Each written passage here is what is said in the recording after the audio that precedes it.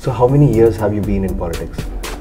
Well, I've been involved in the Texas Democratic Party for approximately 20 years now.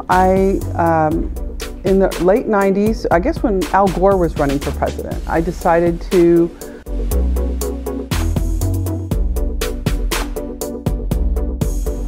What was the difficult situation that you have faced in your lifetime?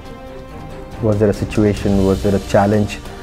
What was a challenge that you have faced in your life? You know, it's interesting because we have so many of those, but I guess one of those, I have several, but one would be just getting my first job. You know, I graduated from law school in 1991, and I wanted to be a trial attorney, go into the courtroom and try cases.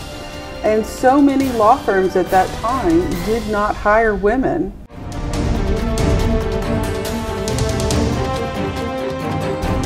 And what do you feel would be the difficult aspect to change after you have won the race?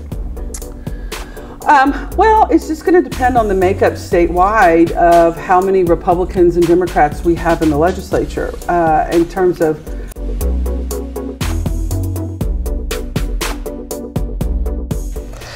the next one coming, it's equality for all. So what's your take on that? I fully support LGBT equality on all levels, and we definitely need to have equality for all people.